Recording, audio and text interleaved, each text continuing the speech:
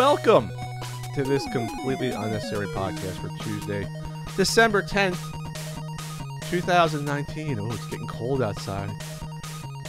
Christmas chimes are a-blowing. What? That's not an expression. That's Ian Ferguson on Pat Country. I'm still waking up from that CBD gummy.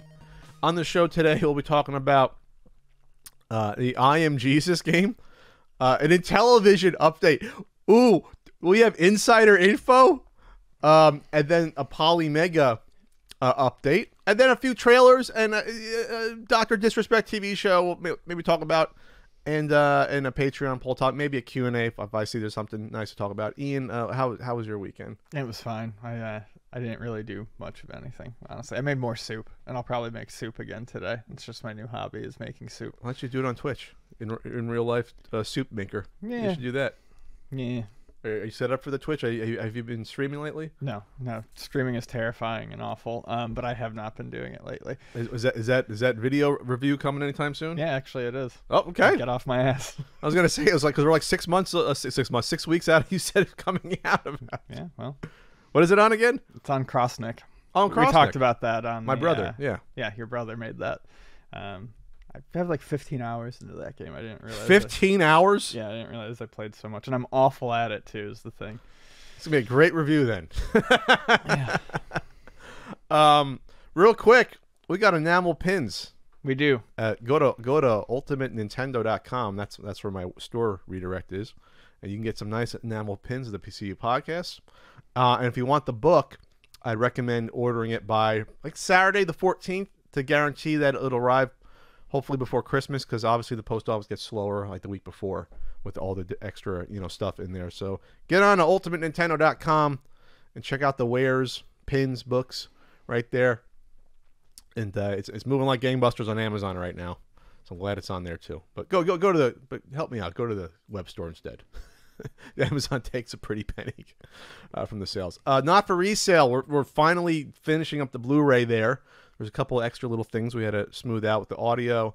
Our pal Yoshi had to help with a couple of CG shots, but you won't see what they are because it's like CG that you don't notice. It's like background stuff. Ooh, fancy. Check that out. Speaking of Yoshi, check out the new AVGN Pat Combat video came out a week ago, featuring Karate Champ there. I think it's probably the first time I've worn this shirt ever, or since that video where I had it in my hand there. And there's a couple of there's a few trailers that have come out. Literally, they all came out within like 18 hours of each other.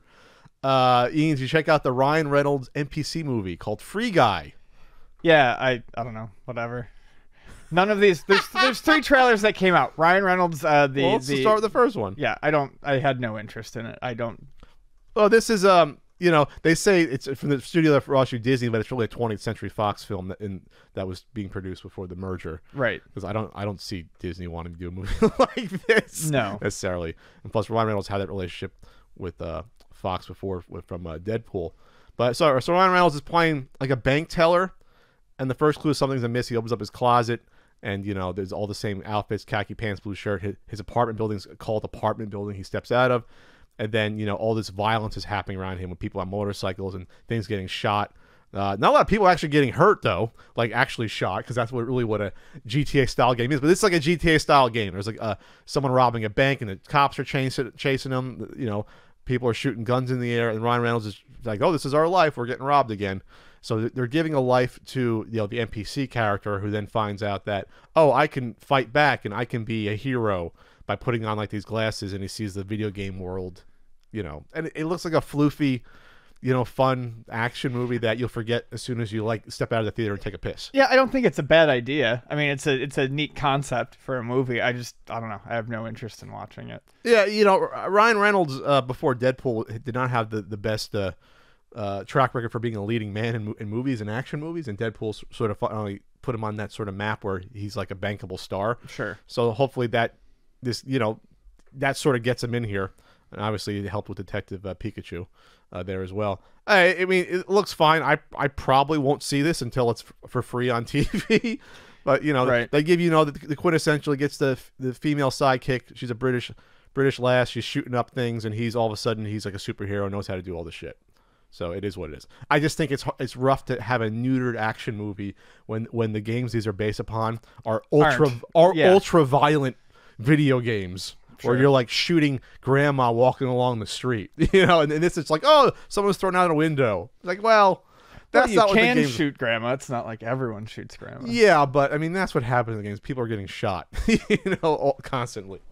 You know, like you can shoot grandma. You don't have to.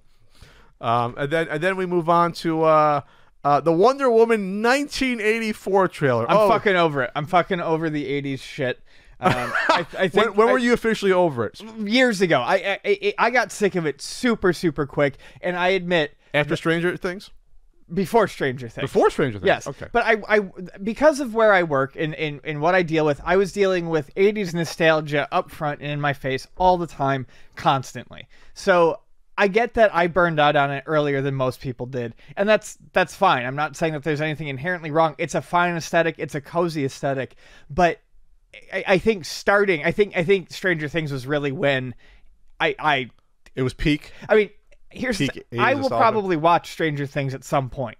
I still have it. You haven't. Okay. But I was already sick of it by the time Stranger Things came out. That's why I avoided it. I was just so sick of the, hey, this is the 1980s. Look at what we're doing in the 1980s. The 1980s is fucking popular, so here's something else in the goddamn 1980s. And, I mean, we're 4 years beyond Stranger Things now? The first season coming out? First season was, yeah, they skipped a year. So 3 or 4 years ago, yeah. So, I mean... 2015 or 16, yeah. I think this movie, if I just look at it, it looks like a fine movie. I will probably see this one, but it wants to lean so heavily on that fucking aesthetic, and it's driving me nuts. Half the trailer's in the mall. Yeah. I'm guessing that there's a Walden Books. Everything's bright and colorful. But look, okay, here's the thing about the 80s. Yes, people were wearing members-only jackets, and yes, people had leg warmers here and there. Not everyone did. Right. People still dressed normally because people were still dressing if they're older from the 70s. Like, when people make these period films, not everything was up to date. Not everyone had a 1983 car. People were still wearing shit from 10 years ago or driving from 10 years ago. Well, I mean, if you're going to... Errors bleed together. Yeah, I get it. If you're going to lean on the aesthetic, that's what you want. Sure. But that means you're more... To me, it's a worrying sign that you're more concerned with the aesthetic of it than anything else in the movie. I'm sure this has a fine plot. You got Chris Pine back. Somehow he survived getting killed in World War I. I guess that's interesting. I'm kind of surprised to see him back, but they had a good chemistry together. I love Pedro Pascal. Like, the more I see him, like, I love him even in small roles. He's great. That's one reason I want to see The Mandalorian. And the 80s greed guy is a great villain role. I mean, that's a fantastic. I think that's not a problem. It's just there are other decades. There are other things going on. You could make it modern. You don't necessarily need to lean on the 80s stuff. Or if it has to be in 80s for storyline reasons, you don't have to call it Wonder Woman 1984. Yeah, that's interesting. Versus just Wonder Woman 2, you know. Right. I mean, you're really trying to draw people in with that aesthetic if you're putting the 1984 in the title. Unless it's. What about Wonder Woman in the 60s? That could have been interesting, or even 70s, early 70s. Well, 70s has been done to death too, and that's what I was going to say. It's not like this is unique with the 80s. This was done a decade prior with the 70s shit. Sure. I think her armor looks great because she's had in the comics at one point, right? The golden armor. I like how she rides the lightning with her whip there. Yeah, like he's got a fanny pack on in '84, and he's got the tracksuit on. Chris Pine at the end of the trailer. I'm like, okay, that's enough. Like I understand it. But what's interesting about this is that, like, when we were kids in the '80s, it would have been like how people were nostalgic for the '50s because people would have been in their 30s. Sure. Nostalgic for the 50s, and by that it was sort of like dying out. Happy Days started in the 70s, and by the mid 80s it was done. It was off TV, and that was really it.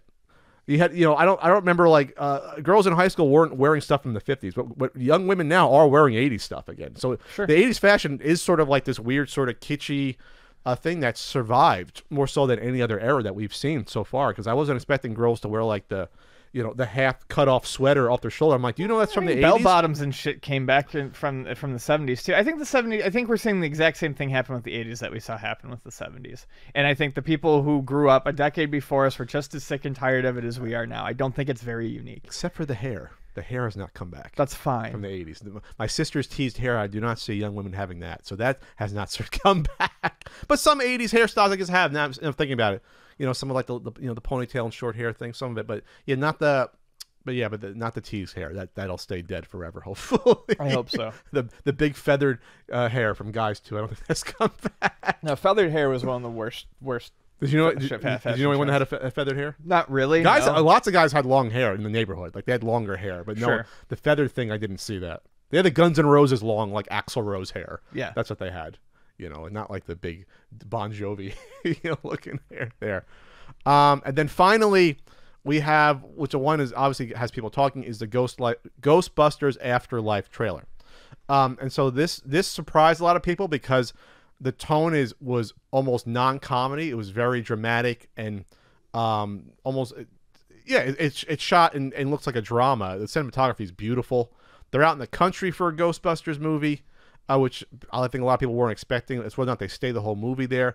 And it's Egon's grandkids, 2 grandkids that find, I guess, the equipment, and then you have Paul Rudd come in as like a science teacher, telling them, explaining them, this is real stuff from 30 years ago, and then they're off and running.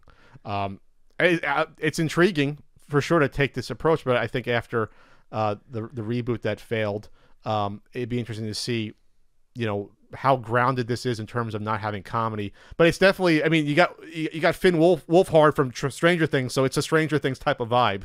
But that's an 80s sort of mystery tone thing, anything. Stranger Things was the first movie that did that, and that's a homage anyway to, like, the Goonies and Stephen King stuff. But no, it's intriguing. I'm not sure I'll see it in the theaters, but it's intriguing. I'm not a huge Ghostbusters person, so.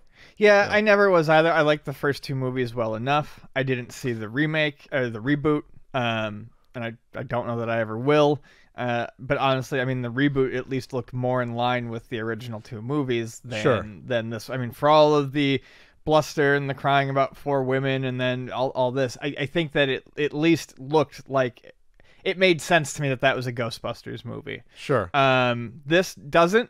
I don't know that that's necessarily a bad thing. Ghostbusters fans will know that better than I will, but it's still not something that I'm particularly interested in seeing.